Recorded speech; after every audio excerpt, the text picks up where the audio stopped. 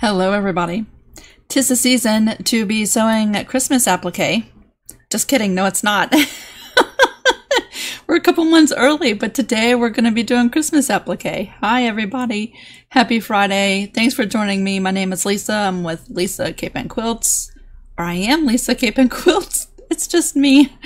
And I'm so glad you're here. In the description box, you're going to find the free tracing templates for Bells and Holly. It is an applique pattern that is designed to fit on a finished 12-inch by 12-inch quilt block, or you could use it for all kinds of stuff. I have something really exciting for you today, so stay tuned.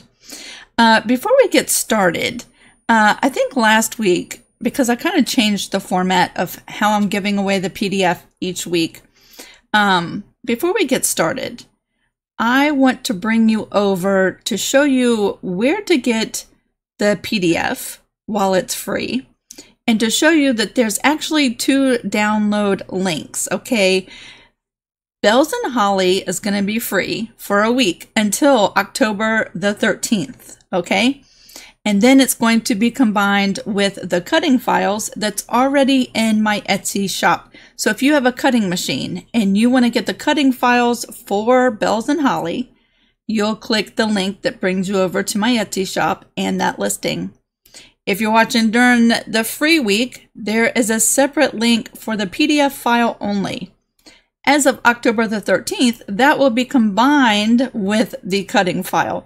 So let me just show you, because I think last week people were just going straight over to Etsy and getting the cutting files and wondering where the PDF was. Okay, so let me bring you over and I'm going to show you last week's video. Okay, I've put myself on pause. It's kind of a funny face. But here is the video up on YouTube, and I've paused it, okay? And as of the day I'm recording this, the tracing templates are still free. They're going to be free for last week's pumpkins until October the 6th, okay? So when you're on YouTube and you come down to open up the description box, I'm on a computer, okay? And so right here, you'll see a pumpkin applique PDF only. There's a blue link right there. Let me just click on more. See that little darker word that says more? Let me click on that. When you do, it opens up the description box, the hidden description box. And then you see all kinds of links, right? And so I can see why it would be confusing. Pumpkin applique PDF only. Right here's that blue link. You click on that and you can get the PDF. Now on October the 6th and beyond that, you're not going to see this PDF link only.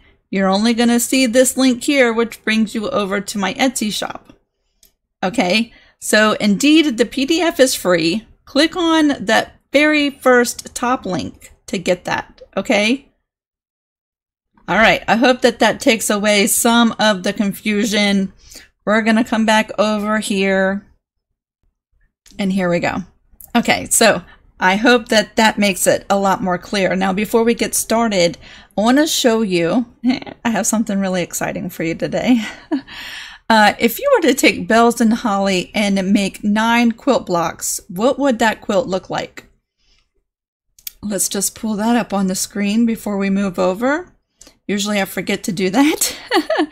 So if you were just to repeat that and then put some really pretty Christmas fabric as a border, that is what your quilt would look like, just repeating this block over and over again. Isn't that pretty? I really like that. Now next week, let me just give you a preview of what we're doing next week. We're going to come back to some fall stuff, and this block is called Flower Harvest, okay?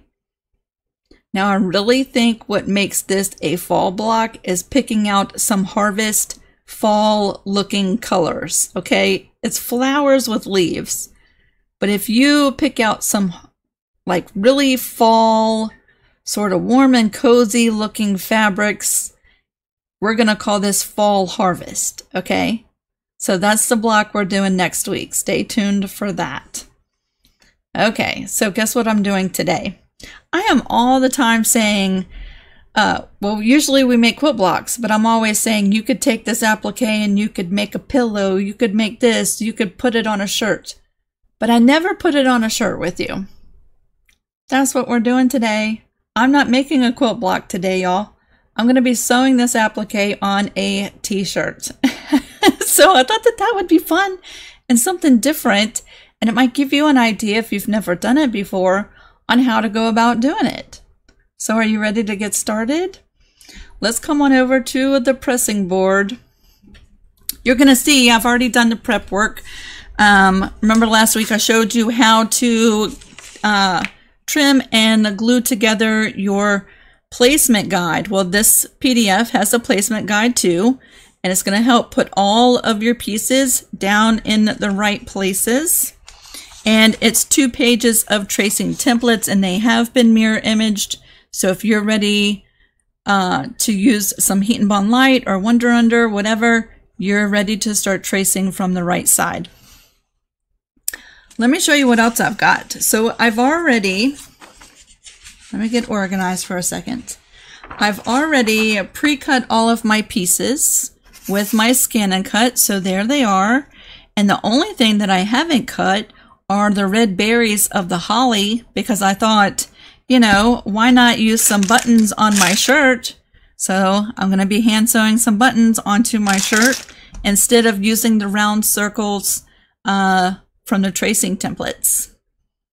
I have y'all, I don't have a wide arsenal of colors of clothing.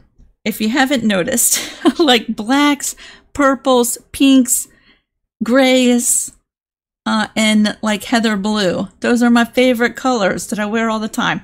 I have a black t-shirt, and I think that this applique would look lovely on a black t-shirt. And so that's what I'm going to use today. And then stabilizer. Let's just talk about stabilizer for just a second before we move on. What I have here is a piece of cutaway stabilizer. It's going to go on the inside of my shirt, behind the shirt, when I'm stitching down all of my applique, because I do plan on using like a more denser zigzag or satin stitch to sew everything down, right? Because my shirt's going to be washed multiple times, and I really want that applique to stay nice and pretty. Stabilizer helps keep those stitches nice and neat.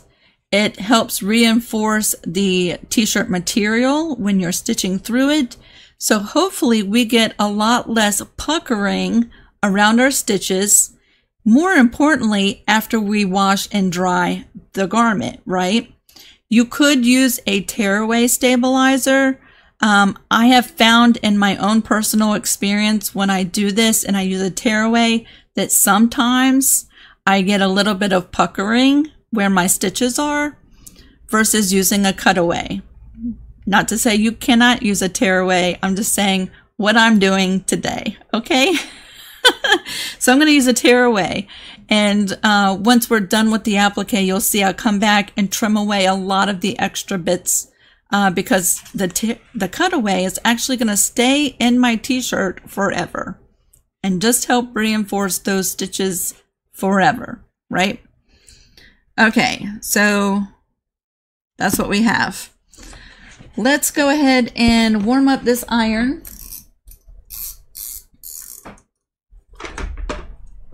I had it completely shut off. And I will tell you what, we'll bring this in. We're going to go ahead and create the applique to put on the t-shirt. And I have my silicone mat. Now, when looking at this applique, let's just talk about that for a second. We have the pine cone and berries sitting on top right in the middle of everything else. And so if we were to do the leaves and the bells, we really wouldn't see the placement for that pine cone and berries, right? So I'm going to sort of do things in reverse a little bit for a minute. And I'm going to place my pine cone pieces if you're doing the fabric for berries, you would place that too and make that one complete piece and then take it off. And then place everything else and put that right back on top, right?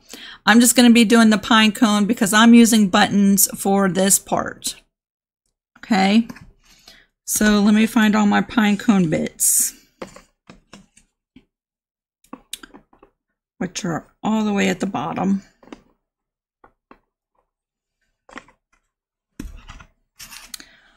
Let's talk about thread that we can use. I'm just going to start layering these as I'm talking. You could absolutely use embroidery thread to stitch down all of this applique. Today, I'm just going to use some black polyester thread. The brand I'm using today is one of my favorites, YLI. Universal polyester thread.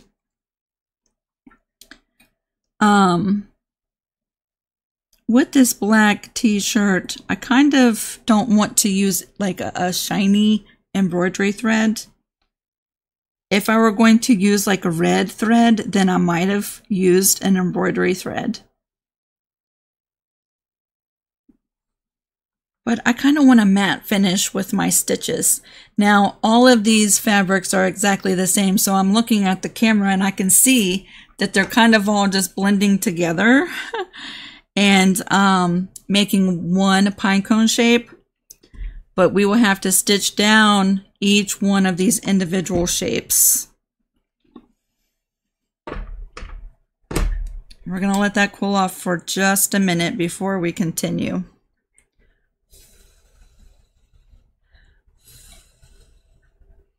Because that's hot.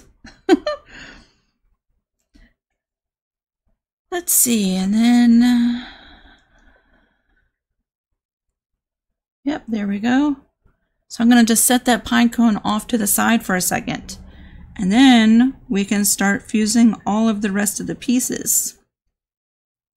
So we're going there. We're going to start down here, 9, 10, 11, and 12.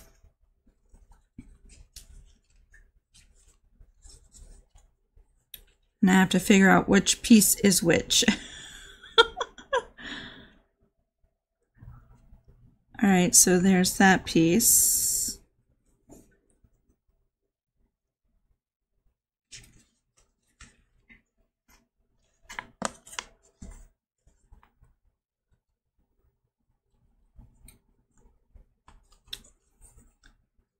Just placing them in there like that.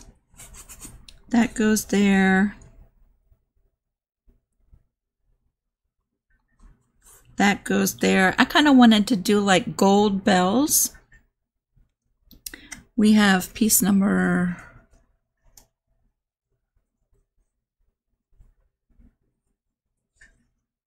I have to lift that up for a second just to see where I placed it. There we go. Right along that edge there. Right along that edge there.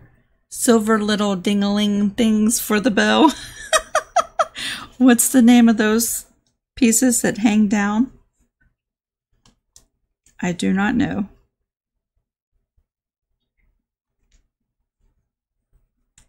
Oh, you know what? Let's place down piece number 12 first.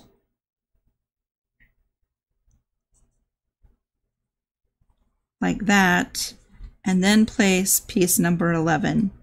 Piece number 11 should go right on top.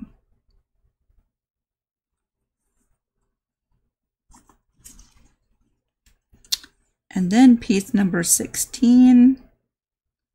Don't you think these placement guides really make a huge difference? And then piece number, what is that, 15? There we go. Now I'm just going to hit this with a little bit of heat so I don't move anything around.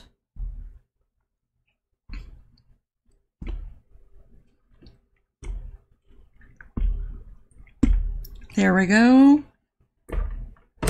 And then we can bring in our leaves, which all kind of look the same. That's not that one. That's that one. So that top leaf and that leaf.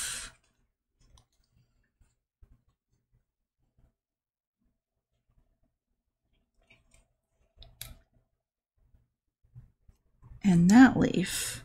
So let me just hit that real quick. Ooh, I'm a little nervous to sew in a t-shirt with you. And I have a bit of a confession, so y'all bear me some grace today. I haven't done this in a long time with my sewing machine. I have embroidered applique on a t-shirt with my embroidery machine like a year or so ago. But it's been a long time since I did it with my sewing machine. But that's okay, we're gonna just do it together. And then the pine cone is just gonna sit something like that. And then the berries are gonna go over top of it. I don't really know that I have enough fused right there to hold that leaf on. If you do the berries with fabric, that indeed will cover all of those raw edges and then really make this into one piece, right? But because I want to use buttons, I might have to put this piece in manually.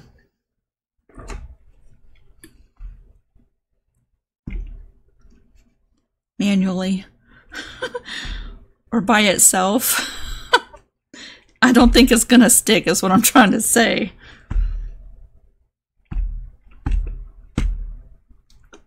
Alright, so we really need that to cool off completely before I try to lift that up.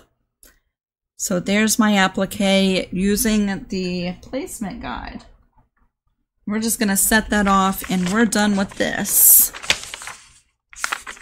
Yeah, I think this is a game changer. I wish I would have thought about doing that with the baby blocks. Okay, so let's bring in my shirt and let's just talk about the shirt for a second because I always say, you know, sometimes I don't follow instructions and I don't think that I always do things the way you're supposed to do them. I believe you should pre-wash your shirt. Like if you just went out and bought a new shirt, you should probably pre-wash it before doing this on your shirt. Reason being is if your shirt shrinks the first time you wash it, it might distort your applique and make it wrinkly and not as pretty as it was before you washed it, right? And I also think that you should probably pre-wash your fabrics that you're going to use as applique as well, because if you use a shirt that has been pre-washed and you use fabrics that have not, it is very well possible that those fabrics are going to shrink a little bit the first time you wash them. Today, I'm using a brand new shirt that has not been pre-washed, and I'm using fabric that I have not pre-washed. So I'm breaking all the rules. But what I'm going to do is wash this in this upcoming week, and I will wear it next Friday, and we'll take a look at it and see how it turns out. My idea, my thought process is that it's probably going to wrinkle a little bit. So my best advice is just wash everything before you do this. I just don't have time to do that, y'all. Not this week. All right, so let's talk about placement for this applique. Wow, that really washes out everything, doesn't it? Wow, I'm glowing. I like to take 3 fingers and put them together like this. And here's my collar. And a 3 fingers width down is where I like to start my applique. And that's just me. That's usually how I do my placement for my applique. That's not the golden rule, I don't think. You could certainly bring it up higher or start it down lower if you wanted to. But that's just how I do. Before we do that though, I want to secure my cutaway stabilizer on the inside of my shirt. Now, a lot of people use spray basting to do this, but I already have a headache, and a spray basting really makes me have a headache, so I'm not going to use any of that. So instead, I'm going to turn my shirt right side out.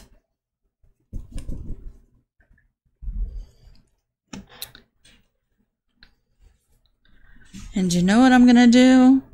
I'm just going to glue baste this. 3 fingers down. Just glue baste it, because when I wash the shirt, any glue is going to come out anyway, right? Let's just do that, because I kind of want this stabilizer to stay in place at least until I start stitching, right? And the stitching is going to start holding it in place as well. But I really just don't want it to move while I'm stitching. Have you ever used a stabilizer on the inside of a garment and you turned it over and realized like the corner had bent over and you stitched that right in, folded over like that? It happens. And I'm just eyeballing it, 3 fingers down. I'm gonna finger press that in place, and then I'm just gonna dry that with my iron, just so it is bonded with my shirt.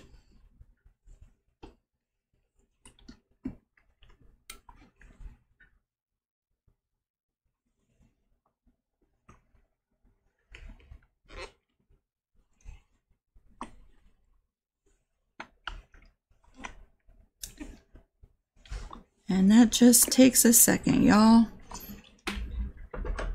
And then when that cools down, we can flip the shirt right side out. Let me take a sip of my drink.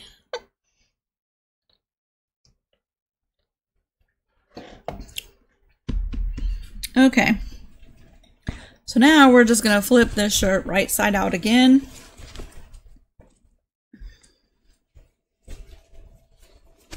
Trying to be a little gentle with it, just in case. I don't want that stabilizer to come undone.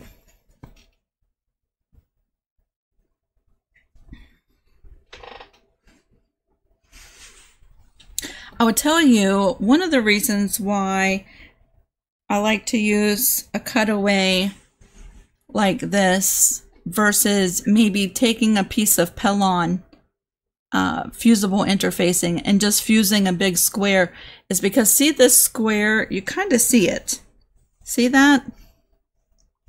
If you were to just fuse a piece of fusible interfacing to the back side of the shirt and forego using a tearaway or a cutaway, I think you would always see part of your shirt that lays flatter than the rest.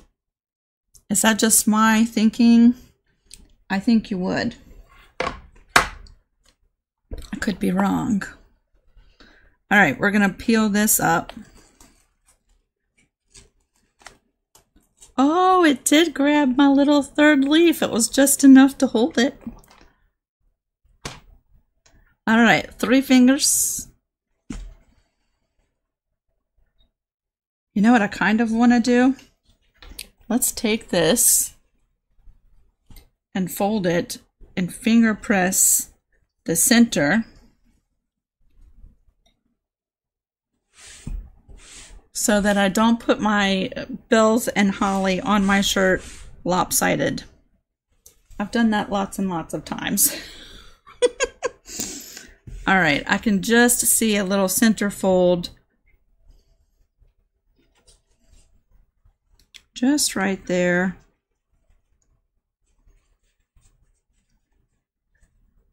Just like that. About 3 fingers down. There we go. I think that's going to look really nice on a black background like that. You know what? I'm going to raise it up just a smidgen.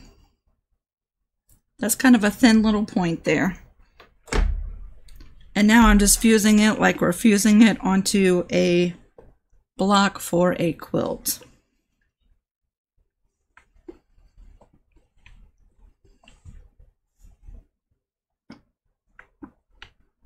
This will be great because I don't think I have any shirts that have anything with Christmas on them.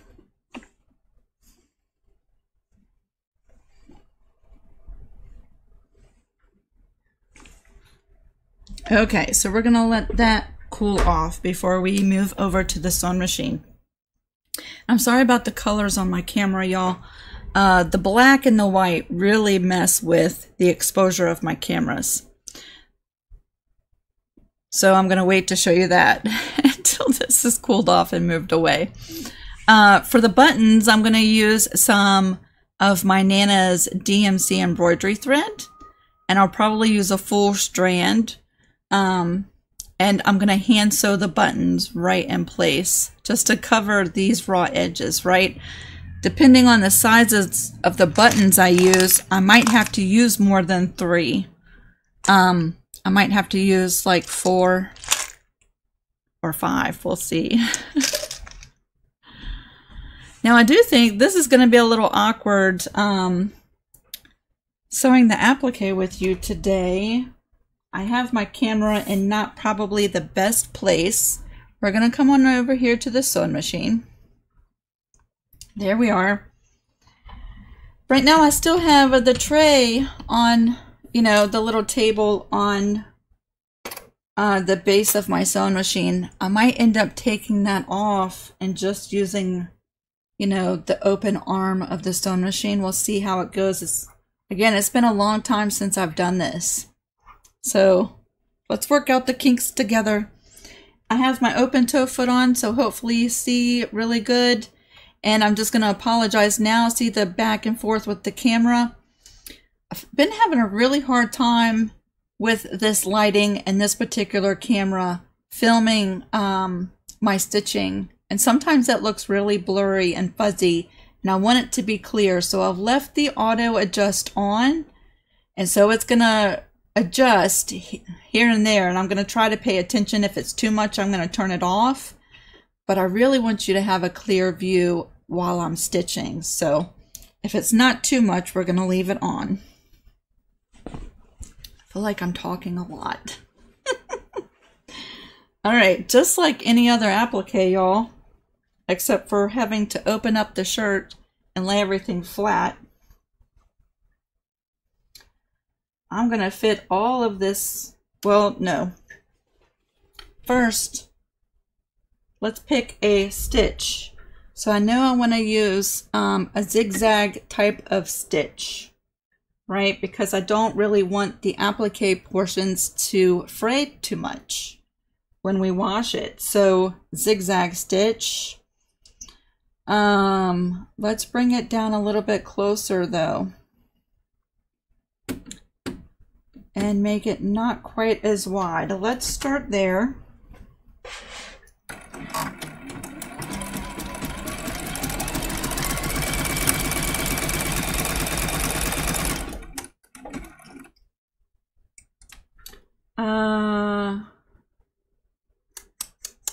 Can you see that? I think I want it a little bit tighter.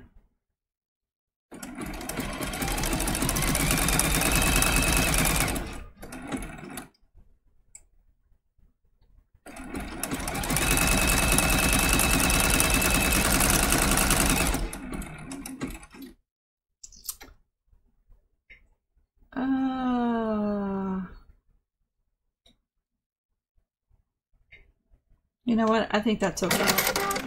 All right, so let me just tell you my settings. And that's what we're going with right there. 2.0 on the width and a 0.8 on the length. All right, and where do we want to start? I think we want to start, and I'm just thinking before I move all this in. We're going to start with the bells. So I'm going to bring all of this and just start fitting it right underneath of my presser foot.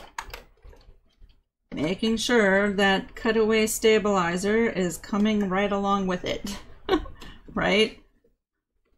I'm also, if you can see me up here, I'm also making sure that only the stabilizer is touching the table and the rest of the shirt is just scooted right on out of the way. All right, so let's start with the bottom part of this bell. We're going to work our way there. And then I'll come up and do the silver parts of the bell, and that's just too much. Hold on a second. Okay, I'm sorry about that, y'all. I'm just going to turn that off. Okay.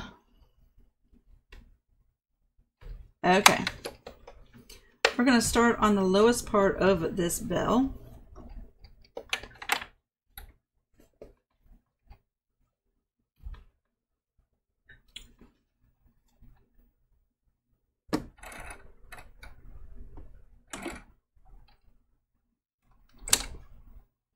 And what I'm going to do is I'm just going to sew a couple of different pieces, and then we'll slow down, okay?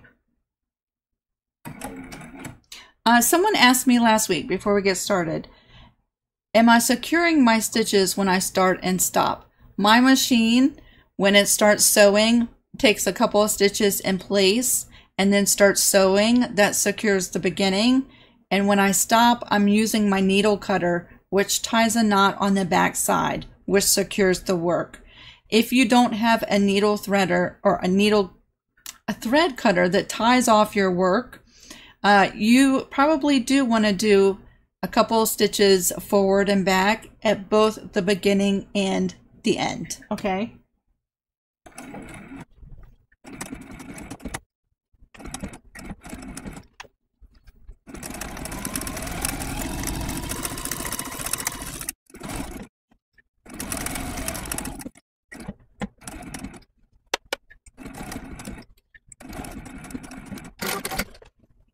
And you know what? I am going to take this whole table off because it's really making me nervous.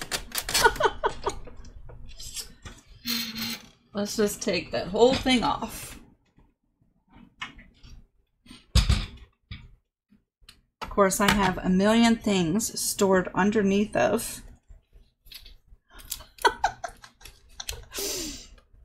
Underneath of that table.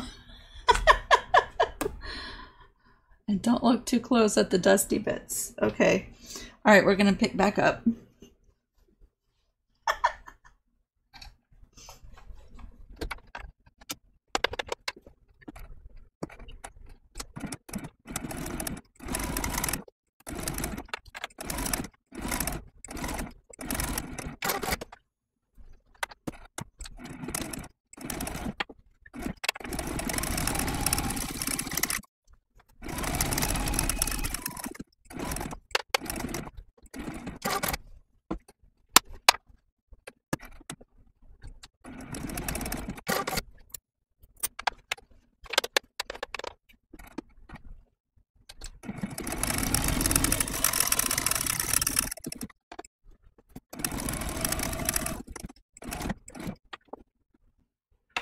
We're going to stop right here for a second. I meant to sew this little ding-a-ling part of the bell down before I did this, and I just completely got ahead of myself, but that's okay. I usually like the stitches of those bottom layers to be covered by the stitches of the stuff on the top.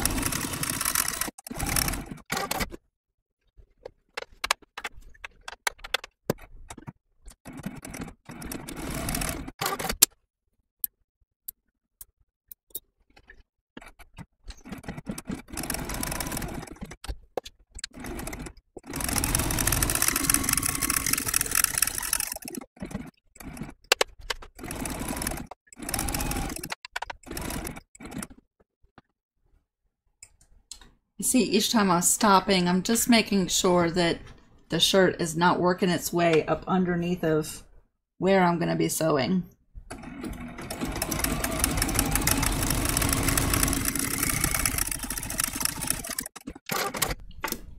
All right, let's just stop and take a look at where we are. So I think that's all the bell parts are stitched down. We have the 3 holly leaves and then all of those pine cone parts.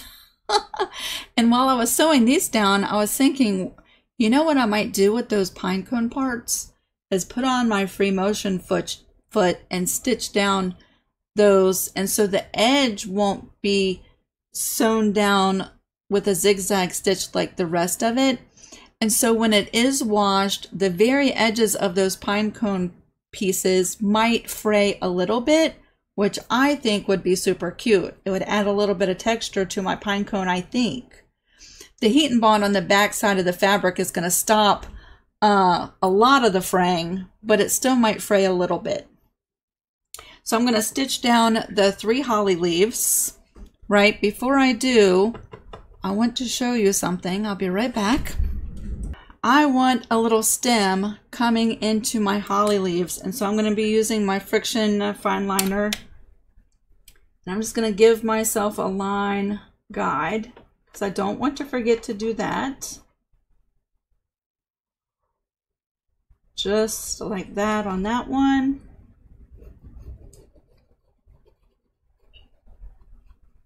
Like that on that one.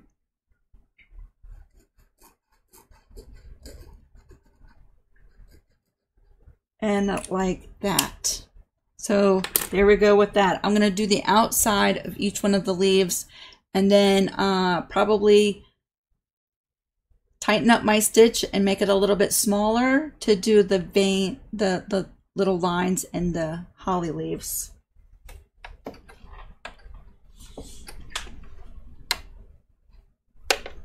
You know, let's just talk about this for a second, and I'm going to take a sip of my drink. Let's have a chit chat for just a second. Many of y'all are going to be watching this and think it would be so much easier with an embroidery machine.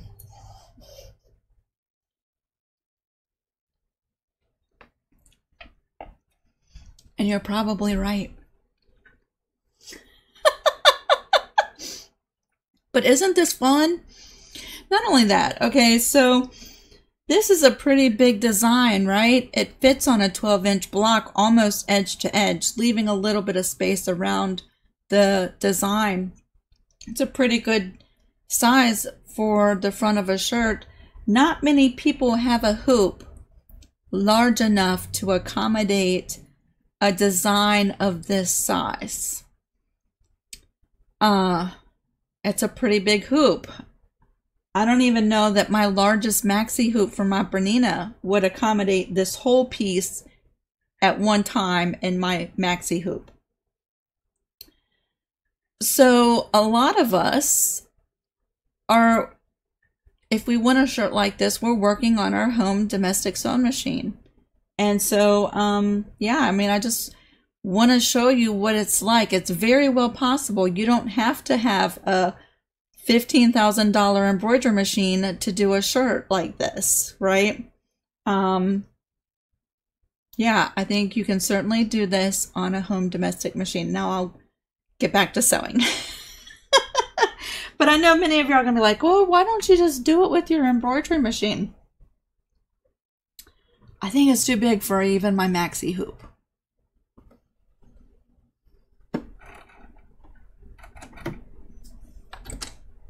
Besides, we're having so much fun.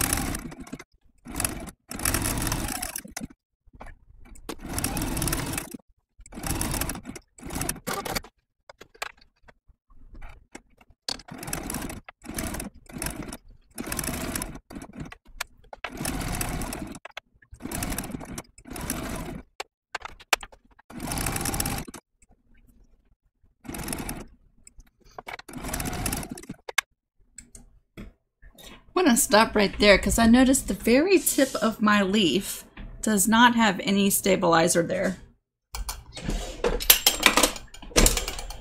And I want that part to look like the rest of my shirt. So you know what I'm going to do? I'm going to reach in here and just loosen up the very corner of this. And I'm just going to fit this extra piece right underneath of that leaf, right at the tip, so that it looks exactly like the rest of everything else does, even after I wash it.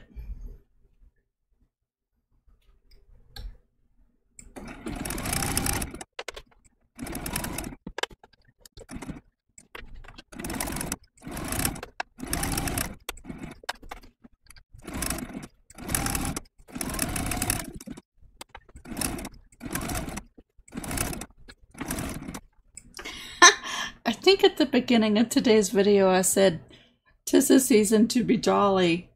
Just kidding, no it's not. I think I'm jolly all throughout the year. I hope that didn't sound too bad.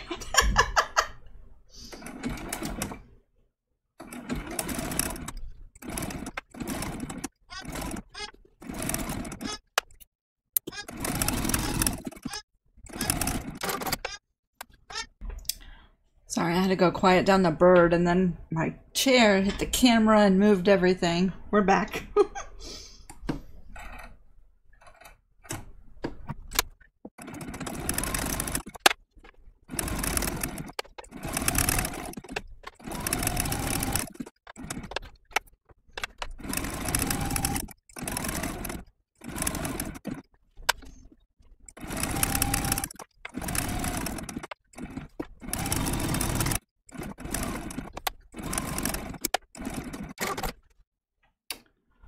Okie dokie, let's take this off. At this point, all of my big stuff is sewn down. And I want to switch over to a satin stitch or a really close, smaller zigzag stitch for that little vein that runs through the leaves. So let me just make this a little bit smaller, and I'm going to test it out on some scraps here.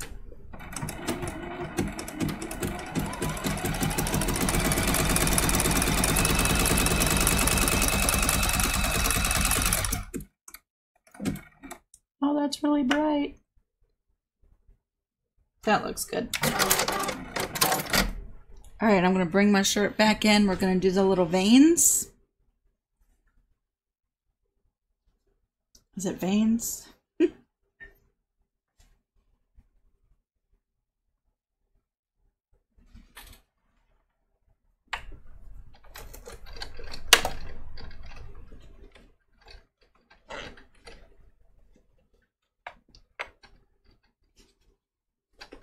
All right, I'm going to start right there.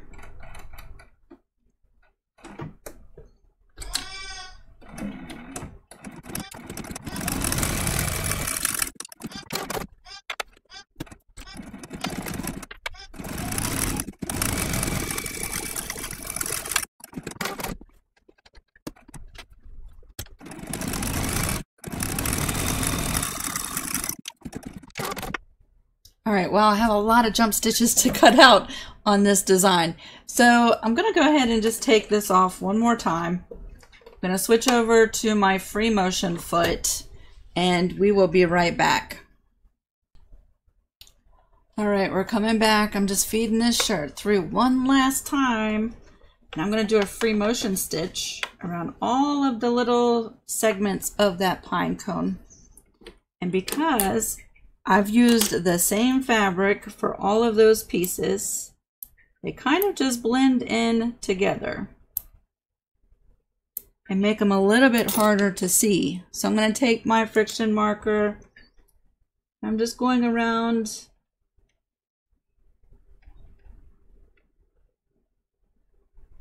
the raw edge at the bottom so I can really see these while I'm stitching.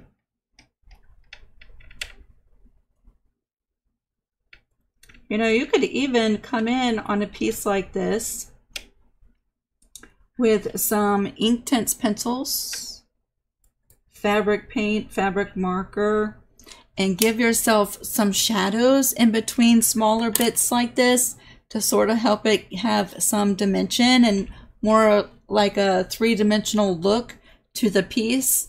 That would be awesome. All right, I'm just stitching close to, but not on the edge, just doing a straight stitch.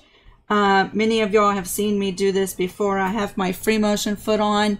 I have a straight stitch selected. I have not lowered my feed dogs, but you could do that on your machine if you want to give this a try. And yeah, I'm just going to do a straight stitch around each one of the pieces.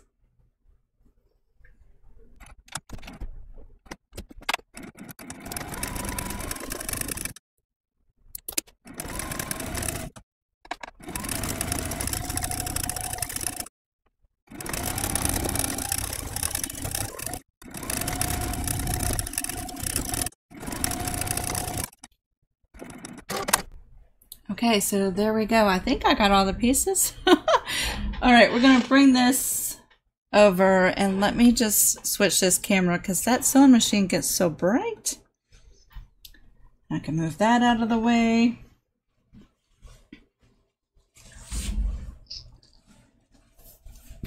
And we're just going to open this up and just lay her down like that. So isn't that pretty?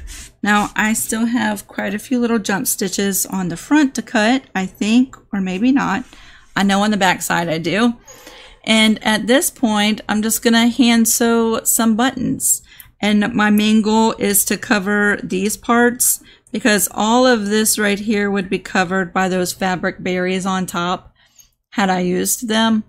So I want to just cover all of this bit right here with buttons.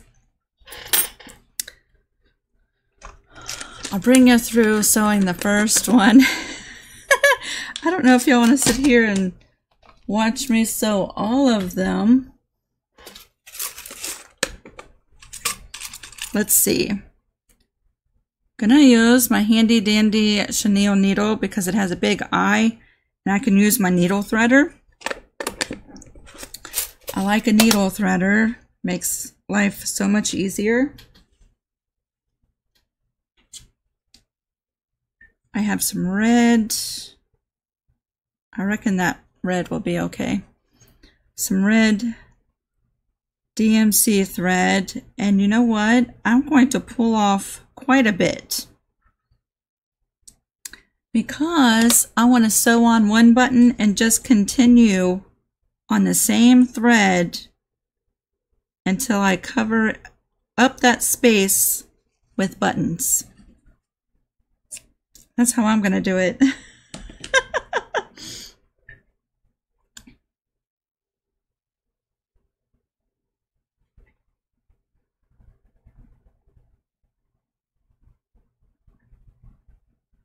I saw somebody say last week they had to turn away when I was doing my cross stitching and they couldn't watch.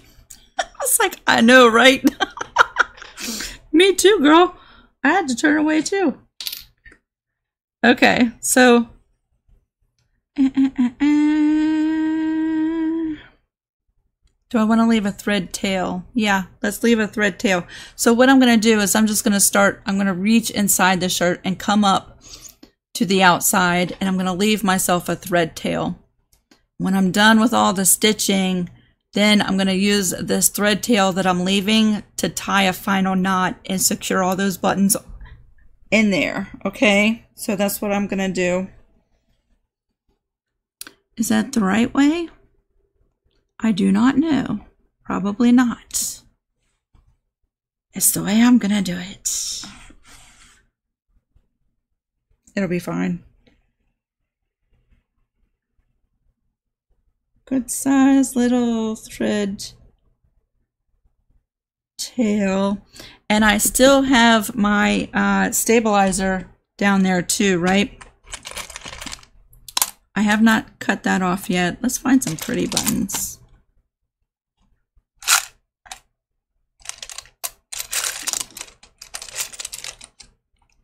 Like that's nice. I always be picking buttons with 4 holes in them. Let's do 1 4-hole button.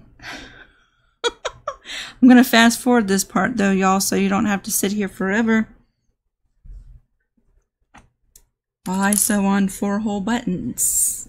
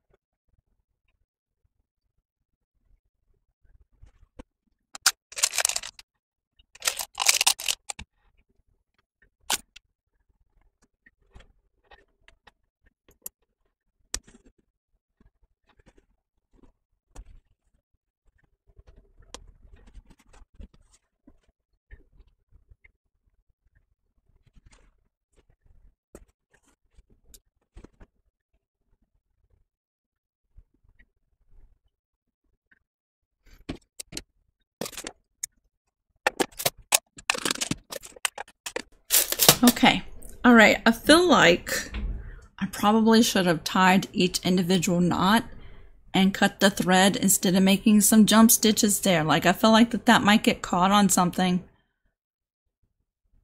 Maybe when you're washing the shirt, if it's, you know, wrong side out when you're washing it. So I might go back in and do individual knots with my buttons. Who knows? Maybe one day. For now, it is gonna stay like that. So let's just turn this right side out. And I apologize because the camera might wash out again. See where I added that little bit of interfacing up at the top when I was at the top of that little holly leaf? That very tip would have gone right off of the edge of my interfacing. And I wanted that to have stabilizer too. So working with the shirt, you know, fitting it all into the sewing machine. I have already loosened up a lot of the glue already, but I just used some Elmer's school glue. And so with just a couple of easy little pulls and tugs, that just lifts off of there. And again, if any little glue bits are stuck to your shirt when you're done, that's going to wash out when you wash the shirt. Now this is a cutaway stabilizer. So what that means is we're going to cut away all of the extra stabilizer, leaving just a little bit right around our design. Now you can do that with a regular pair of scissors if you're careful. My hands are shaky, so I have an easier time with like a pair of duckbill scissors. So let me go grab those. Okay, here are my little duckbill scissors. They help get close to designs without really, hopefully, cutting into our shirt. And I might also use my little clips. They have a little bit of a curved end to them, and they can get into areas that are a little bit smaller. I don't know that I'm going to remove everything that is within the design, because again, it just sort of acts as a stabilizer in that garment. But I certainly don't want all of this extra here. So I'm just going to start trimming that away.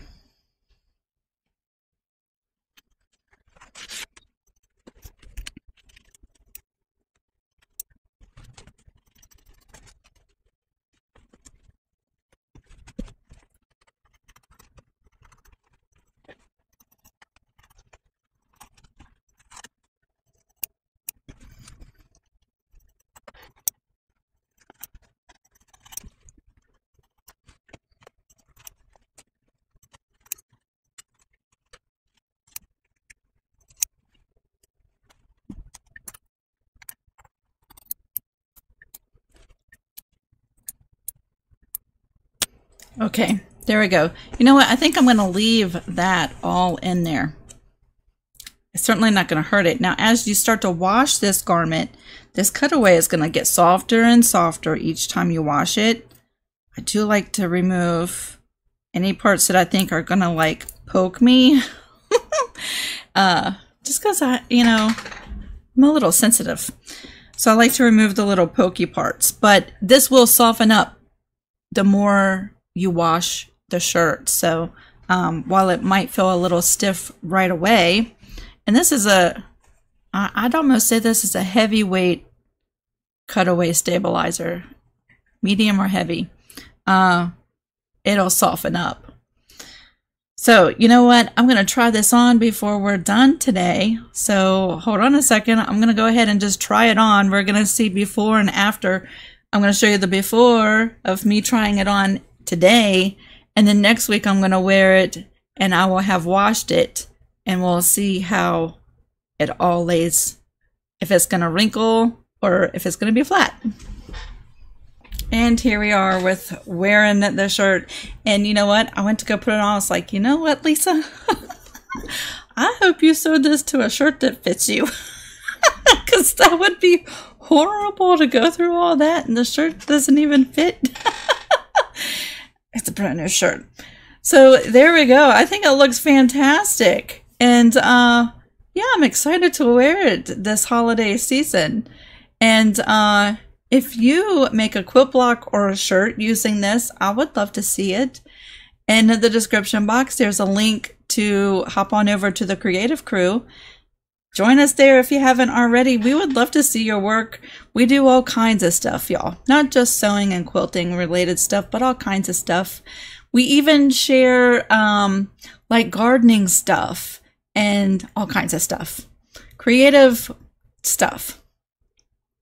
Yeah, and stay tuned for next week. I will watch this sometime in the upcoming week and we'll see how it holds up. I have a feeling it's going to do really well because that stabilizer is on the heavier side. So I think it's going to hold up really well, even though nothing was washed. I'm a bad girl. And yeah, share your stuff with us. We want to see it. I hope you have a fantastic weekend. I hope you give this a try on your sewing machine. You know, if you have an embroidery machine and you're a digitizer, you know, you have a software that'll digitize this, but the hoop size that you have isn't quite big enough. Maybe you can shrink the design. I mean, it is a good size. It is a good size design. Maybe shrink it down so you can do it in a hoop that you do have. Okay, everybody. I'll see you next week. Bye.